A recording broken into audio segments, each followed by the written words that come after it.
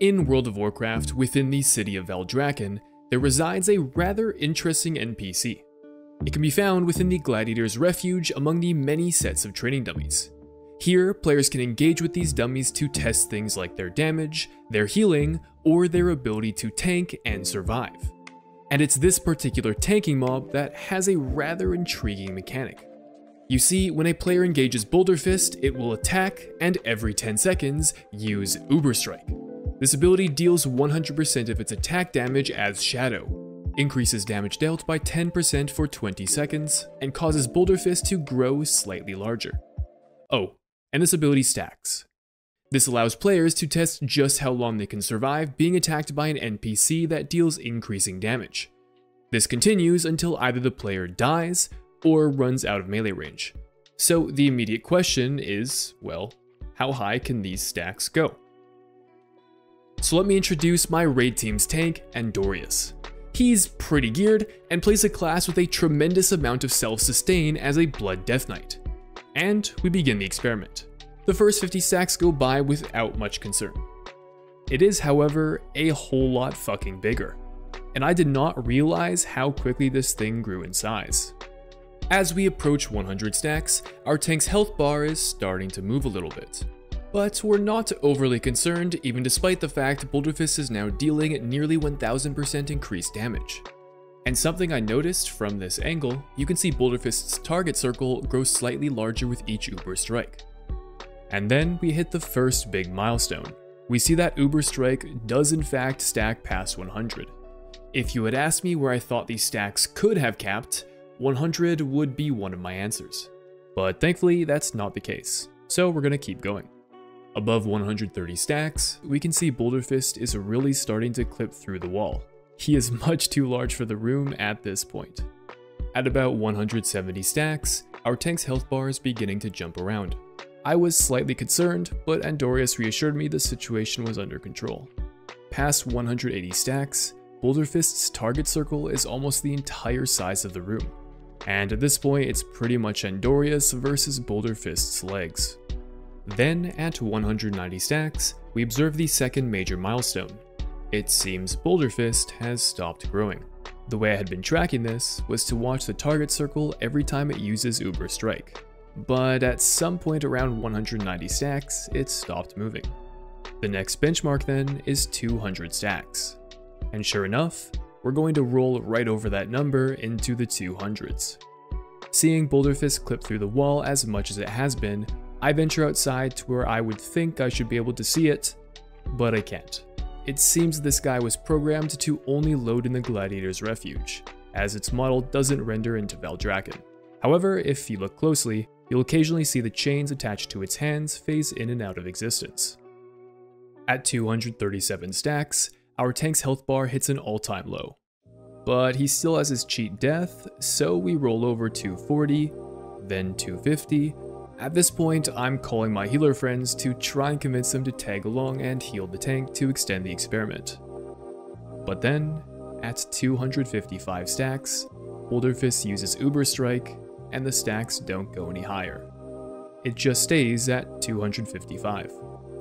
And this repeats itself, or at least as long as we had the patience to test it. Now, the fact the experiment ended with us actually reaching an upper limit was a little disappointing. I was kinda hoping it would go on forever, or at least until our tank died. But that wasn't the case. So the immediate question then is, why does it stop at 255? And to answer that, I think there's two possibilities. The first of which, and probably the least likely, is that some Blizzard employee just arbitrarily selected 255. Like, yeah, let's have it stop there, that's a good number. High fives all around. The second, and I think more likely possibility, has to do with the way computers store information. Let me try to explain. But before that, let me also preface this by saying, I am not an expert in this field. I took a lab course in university where I learned to program in assembly, and that's basically it. But one way computers store information, if we zoom all the way in, is with many sequences of ones and zeros. These are binary digits. In this case, the bi is referring to the fact that there are only two possibilities, a 0 or a 1. Your computer interprets these values as true or false, on or off, one thing or another. Each binary digit is also called a bit. 8 of these bits together forms a byte. You might recognize this term from things like a kilobyte, which is 1,000 bytes, a megabyte, which is 1,000,000 bytes, or a gigabyte, which is 1,000,000,000 bytes. Now, each byte can be represented as a binary number, the sequence of ones and zeros that your computer reads and interprets. You might be looking at this like, how is this a number? It's just a bunch of ones and zeros. Well, here's how it works. This is 0, this is 1, this is 2, so this is 3, right? No, that's 4. 3 is actually this. Let me explain. Starting from 0, if we want to find the next number in ascending order, so 1, start at the rightmost column and add 1. This is 1. To find 2, we do the same thing, except now this column already has 1. And since we're working in binary, we can only have 0 or 1. Things like the numbers 2 and 3 and 4 don't actually exist. So instead, we treat it like we learned how to add back in grade school. If adding 1 to a 9, the 9 becomes a 0 and we carry the 1. Analogously, if we add 1 to 1, the 1 becomes 0 and we carry the 1, meaning this is 2. Then for 3, we go to the rightmost column and add 1. In this case, it's a 0, so we can add 1 and that's it. But for 4, our 2 rightmost columns are already 1. So in this case, we carry the 1 twice, and this is 4. And this pattern continues for larger and larger numbers. Another way you can think about it is that each column is a power of 2 added to the total. If there's 1 under it, we add that number.